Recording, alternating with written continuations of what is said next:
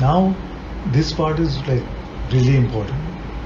Like, what would be the opposite of no mind? Like mind, but the mind or thinking is not the appearance of thoughts. The mere appearance of thoughts is not thinking. With me, no? Where are you? The mere appearance of thought is not thinking. Yes. This is a very important point. Just the mere appearance of thoughts is not thinking. You see?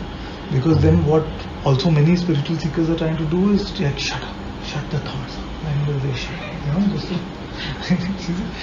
Once you hear that the mind causes all the trouble, and you have to get to the no mind, then the mind itself will play that game. Who do you feel is saying shut up? The mind itself. You see, then the thief dresses up as the policeman, you see, pretending to help you catch the thief. And that is the checker guy or the devious one who's trying to confuse you, is trying to distract you. So you say, why will this mind never shut up? I want the mind to be quiet. That is the mind's voice. You see, that is the mind itself, which is posing like that, saying, I'm not the mind, I'm your friend. I'm helping you, I'm your spiritual guide, inner spiritual guide.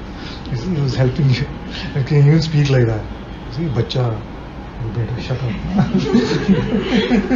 Some nonsense like that. So this is, I'm making light of it, but actually it's a very important point.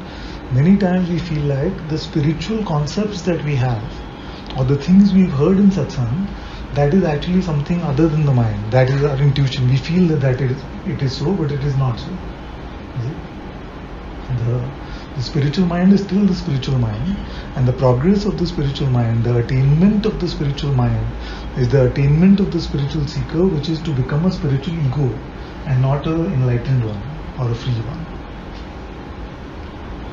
It's a very, very important point which will save you maybe a lot of time, maybe a lot of trouble also.